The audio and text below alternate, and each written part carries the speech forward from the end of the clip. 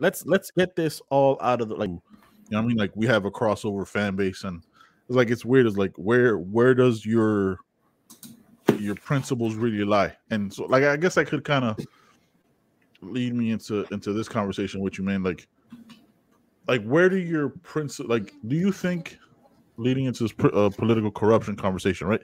Do you think your principles evolve as you get older, and you learn different things, or do they kind of remain like a pillar of who you are as a person? Right? Like, do you think you're like, if you ran for, I'll ask you like this: if you were to run for political office, right? Do you think your principles could be purchased, or are you a fraudulent person from the get go? That's kind of a loaded question. Is this a serious question right now? Especially since all the stuff that I had to tell you earlier in the day about politicians and how I feel this entire system is. I think that there are some people that have good intentions when they run for office, right? I had a conversation with a friend of ours who mentioned that he was thinking about running for office, for politics, or something local. Well, it could be a council member, councilman, something like that, right? And I think, by the way, if you're going to make a change in anything, it's at the local level. That's where like those changes will happen. And there's corruption there too, by the way. Like, you know, families that live in certain cities or neighborhoods that just don't leave. All right, we can talk about Cubans in Miami and that political machine over there. And then all of us now they have people coaching the Hurricanes football team. His father was a politician. I mean, it just goes on and on and on, right? But I think that there are people that get into it with good intentions. I think those are very, very few and far between, I would say. At least if we're talking about like at the state and national level. I was looking at I forget the website. I have to bring it up, but there are websites for every like, I was looking at DeSantis, who's raised like $45 million. And then there's a pack called Friends.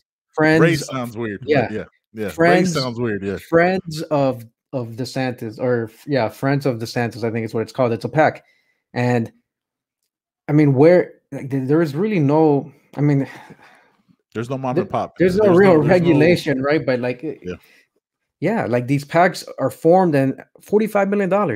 Like, there are people that cannot raise that kind of money, and that determines really who gets placed into office, right? So if you're telling me that certain companies or certain sectors of business contributed to your campaign through, you know, PACs and other areas, right? You don't think that you're going to be beholden to them? 100%. Because the more money you get, the more that you can advertise, the more that your face is put out there through whether it's on TV, radio, internet ads, all these things. At the end of every ad, it's like, oh, this ad is sponsored by DeSantis or whomever. Like, they give their thing at the end. But if you actually hear these ads, they're just tearing down their opponents. And it's whoever has the most money is going to get the most airtime. We'll call it airtime, but, you know, it's through the media. And that's what decides elections. It's not the people, right? Because we've seen the gerrymandering that occurs in all these districts. And so it's not really the people, because these crazy shapes and how these things are gerrymandered, you would think that someone that votes doesn't belong to a certain district based on where they live. But then you look at how the maps are drawn and you see, oh, so there's that corruption, the gerrymandering process. And then there's how people are. Yeah, and then there's super PACs, right? If you don't know, if you're listening to this pod or watching us now, PACs is an acronym, stands for Political Action Committee, right? It's the way that the way politicians can be bribed and legally bribed legally without there being any repercussions or them being put in jail. And politicians still become like do stupid shit like. Duncan something from California went to jail because he was using his PAC money to like fly his mistresses all over the country and the world and all this stuff like that. That still happens.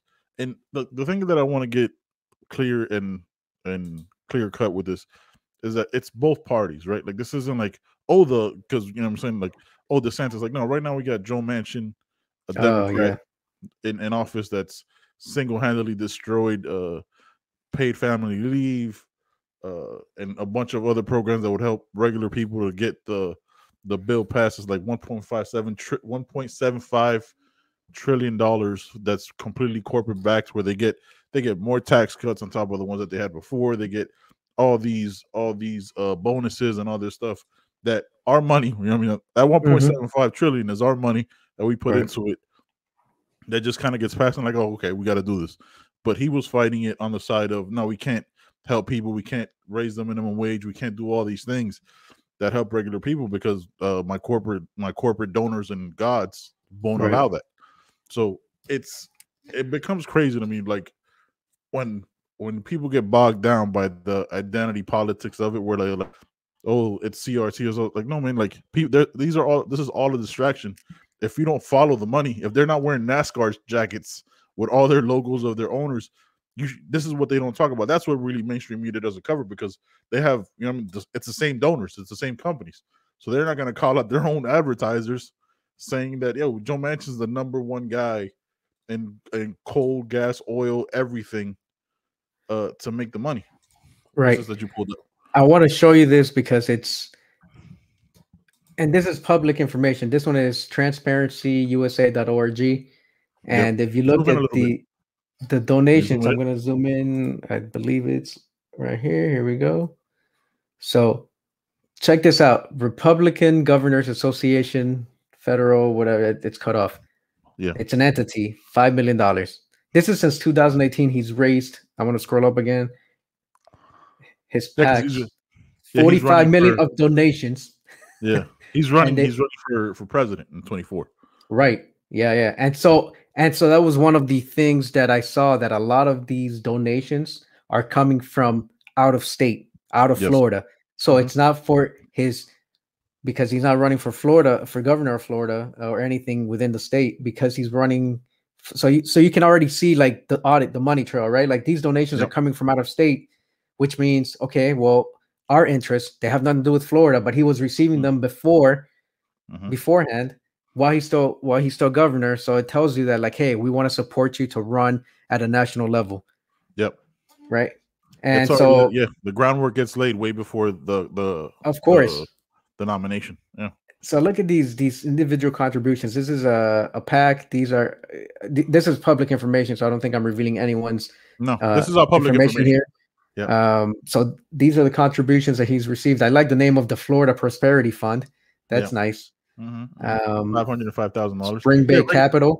Everybody knows everybody knows regular people have just $500,000 just laying around, ready to donate to a politician. I mean, Floridians for a Stronger Democracy. I like that. I love the name of these organizations. A solid PAC name. Yeah. Floridians United for Our Children's Future. I'm gonna get rid of this, but so that's just a little bit. That last one has to be a CRT one, right? That last one has to be a CRT thing. I believe so. It's got to be. Yeah, Children's Future. Okay. Yeah, it's wild. Yo, while we're talking about it, pull up the Joe Manchin stuff. Because his donors, he's the number one guy. He's the number one guy for his donors. Check out his donors. Look, man. Like, oh man, let's get this all out of the, like. Let's stop acting like any politician that you've ever spoken to cares about you, right? Like, right. No, the idolization and the. Let me see if I can find them. The obsession of, oh, this guy's gonna do it. Look, I fell into it, right? I fell into it on the lighter side, like with Bernie. I was like, yo, man, like he's saying things that I like. I'm all about healthcare for all. You know what I mean? Like giving some of the money that they gouge out of our paychecks, giving it back to us, and us being able to actually reinvest it, which why I like the stimulus packages and all that stuff.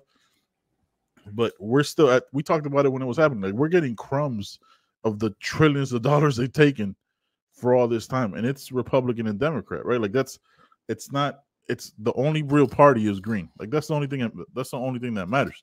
So it's this whole thing was like identity politics. It's just when you get bogged down into that, the conversation kind of dies, because it's like, if you're not talking money, then you ain't talking facts, right? You know what I mean? Like, it gets crazy, bro. And it's like with this whole thing with the Build Back Better bill, and all this other stuff. It was like there's one like it's not like Joe Biden really wants to do that. You know what I mean? Like he doesn't really want to help people. He has his donors too. Trump has his donors too. You see it already on the screen and listening to it. Like DeSantis, all of these people that you think are legit human beings and care about America, like they're being told they're puppets and being told what to say because it's all about these huge corporations being able to buy back their stocks and make more money and fire a bunch of people to make more money after that. That's it. Like, stop thinking it's anything else.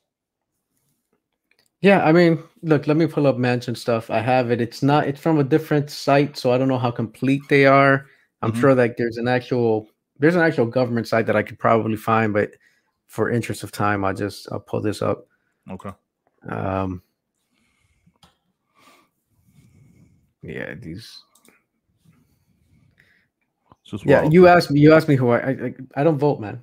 I don't vote, and people will say, "Well, that's your right," or "You're not doing your duty as an American citizen," and I don't even know why I'm allowing you right now to drag me into. We're not really talking politics because this applies across the board. We're talking just like finance and how this all stuff. This is why I don't participate in the process. Yep. We're doing not a superficial. We're doing more so an overview. I guess is the best. We're doing an overview. Like we don't want to get bogged down. Like we've done that already, John. Right. We're 125 episodes deep or 140 episodes deep, and we've done probably 60 episodes purely ranting politics. We've covered that already. But this is more so like because this is the stuff that bothers me. Where it's like, hey man, yeah, Open Secrets is legit. Young Turks cites them. So this is for the 2015-2020 cycle campaign committee only. Raised almost a little over $9.5 million. This is how much they spent. And then they have cash on hand that's almost $2.5 million. So that's probably money that rolled over from the previous cycle. Yep. Then the leadership pack, or I think we can probably pull up the money from both of them right here combined, actually, to show you how much. Oh, here we go. So donations he's received 11 million. Yeah. Yep. And then if you look at the 2022 cycle, and I think he's up for re-election in 2024. 2024. Already at over $1 million. Yeah, so he's over at almost 14 million. Yep. Kind of funny how that money went up when he has to block a bill that can help regular Americans, right? Yeah. That's kind of. Oh yeah, like, is it regular Americans that are sending him money so they can get that? So when people talk about this, and I don't care about the Democrats, Republicans. When people talk about this person represents me, I don't have conversations. You and I are talking about this because this is how I'm explaining to you why I don't get involved. No, this right here, that's who he represents. Yes. And it's not you and I. You might be giving $5 here, $10, $20. Some people might sign up. Oh, let me sign up for a $5 recurring monthly, $10. I'm gonna do my tithing to my celebrity politician that I love and whatever. But the majority of his money is not made up by that. It's made up by those things that I showed you, right? Ron DeSantis had individual contributions of $5 million from a couple people. He had another PAC that had $5 million. Another, look at this. Ryan LLC, $99,000. Another corporation, $89,000. Energy Transfer LP, $87,000. Enterprise Products Partners. Does any of this sound like a person to any regular people? Right? Nope. Industries, securities and investment, lawyers and law firms, oil and gas, retired real estate. Tells you how much is coming from the total, from individuals, from PACs.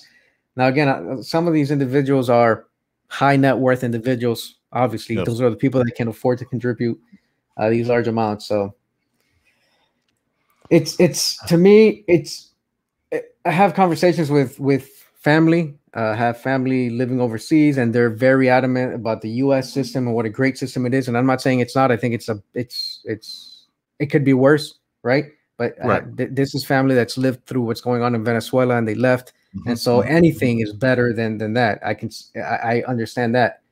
But at the same time, it's I, I'm doing all right. I don't get involved in politics. I just do what I got to do. Yeah. I worry about my family, I worry about making money, Yes, starting up sir. some side businesses, and don't let myself get carried away with these deep conversations about the state of the union, Yeah. because we're not, like, we're not doing Not, anything not to change having. it. Yeah. And the thing is, like, that's the other side of it, right? That's Like, very pessimistic and it's terrible, but but realistic though, right? Like, it's also that part of it. Like, how do you combat that? Right? Like, what are you gonna do? Try to take money out of politics? Impossible. They got more money. They got everybody in their pocket. Other politicians are gonna be like, hey, you know what? I don't want to make $100,000 extra. You know what I mean? Or I don't want to run for a higher office and make 10, 15, 20, right. $40 million and have everything taken care of, and then just me having to talk to other rich people and have my entire life pampered. I get it. Like, I understand that psychology, right?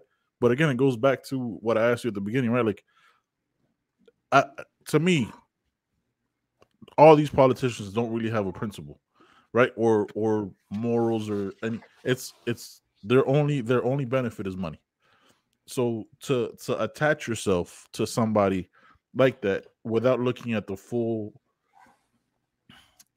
spectrum of it and what it really is just weird to me, right? Like, I've never understood that for anybody, right? Like, I've never like worn a T-shirt, put a bumper sticker of any politician ever. You know what I mean? Like, Right. it's just not my thing. Like, the most I've done is bought like a Dwayne Wade jersey. You know what I mean? As a fan, like, I'm just not that person. Like, I don't look at other human beings like they're like, I gotta look up to you. This is it. This is my guy. Mhm. I'm not gonna buy a red hat and go to a rally. You know what I mean? Like, it's not my. I didn't go to pep rallies in school, only because I had to. You know what Yeah, I mean? exactly. Like, Yeah, bro. Like, it's that rah shit ain't for me, man. yeah. Like, it isn't. Like, yeah, I'm pessimistic about it too. Like, I was telling my wife the other day, I was like, I don't think I'm ever gonna vote again. Because it's like I had some hope, right? Very little, probably 1%, right? 1% that, like, hey, maybe these progressives that are in there, these people Mhm. that the entire establishment hates, they're gonna rally together and do something to make some people uncomfortable. Mhm. And they did nothing. They just every time that bell was rang, they Deontay Wilder. You know what I mean? They couldn't get up. It didn't happen. They were Yoel Romeroing out here in these streets. You know what Oh I mean? man, Like, that's yeah, terrible. yeah. Like, that's what they did. Like, it's what they did with this bill too. Like, all they needed was three, right? Three people were like, nah, man, we're not gonna do that, and we're gonna move on. They didn't. So it's like, who am I supposed to care about? Look, You and know, that's such a terrible outlook, or way to look at things, right? Because I'm not saying that's correct that I say I don't vote, I don't get involved. Because if you don't get yeah, involved, then how are you going to bring about change? But the thing is, like, it has to be a massive movement on the part of the people, and then the change that happens is minimal. But people get so excited because, oh, it's a change. But you know yeah, what's not changing? The politicians that are in both yep, red and white. It's still the same people. yep. It's still the same people making the same decisions, and so Mhm. they just For change a decades. few things here and there to make it seem like there's a change, when in fact, like, and maybe that, like you said, we get the crumbs, but at the end of the day, like, you're still getting crumbs, like, and people get excited, well, Yep. it's a step in the right direction. Look, man, you have people that have been in there since, for 10, 20, 30, 40 years, like, they're not leaving. They're not, and and they're not i changing. I don't think I don't think that that's a healthy way to run this government. Like, we have government employees, and that's one Yep. thing, that are there. They're not legislators, they're not making laws, but then you have the people that are making laws, and they're they're they continuously get reelected, even though a lot of people But those, disagree with them. But you find the same people there, and then if they don't get elected, like at like the state level, then now you find them at, like, oh, now they're a member of Congress, or they come back to, yep, like, it's just crazy. They rotate. They yep. And I've seen Like Joe some Carrillo. people that were Republican, and now they're Democrats, or the other way Yep, around. They yep, find a way to get back in there to help the people, right? But yep. I know what people that are helping, and it's not me. So Yeah. I No, stopped no. getting Like, involved. it's like we'll wrap it up and we'll move on from this, right? Like, you said something that's brilliant, right? Like, there's people who Mhm. work in government for 40, 50 years, right? There's people who Like we knew people when we were in the service that did their 20 years of enlisted, then got their degree, and then went officer. You know what I mean? Yeah. And ended up doing 40 years because it just rolls over, and then they do all. That's very different because none of those people can have packs. Yeah. Like, you know what I mean? Like none of those people that wear a uniform that have a clearance of any kind can do the things these politicians do. So just look at it that way, right? Imagine if the guy in charge of your fire department, you know what I mean, that isn't a commissioner because that gets voted for. That's like a captain or whatever. However, like imagine if that person was paid by the richer people in your community to just cover that part, which happens, right? Because that also happens. Like lower level, like I said, at that local level, it happens too. At local level happens too. So it's so pessimistic, and I just feel like fuck it. You know what I mean? Like it's like I couldn't find it. It is what it is. Like what are we gonna do? Yeah, you ruined my mood. You wanted to talk about it, but at least we only talked about the financial aspect of it, and even that is like depressing to see. Like, man, so that's how much money they're getting to get bought and have their best interest at heart and not mine. Yeah. But have these these corporations, these wealthy individuals' interests at heart and not mine. Yeah, that's how decisions are made. Yep. All right, man. Let's lighten this up a little bit. Look, man. I am talking about crazy cults. Yeah, I am situationally infatuated with cults. Right? Like, I'm not going to start one. Not going to join one. I think they're ridiculously weird. I understand how they happen, kind of, sort of, but my brain can't wrap my head around again idolizing one person and be like, oh yeah, of course you can have sex with my wife. Cool, bro. Cool, David Koresh. Yeah, no, I can't. But no, yeah, you go ahead. I gotta be a virgin for the rest of my life, but you get to get my wife pregnant and do all that stuff and make it a blessing. Yeah, sure. Get the hell out of here. Last night before we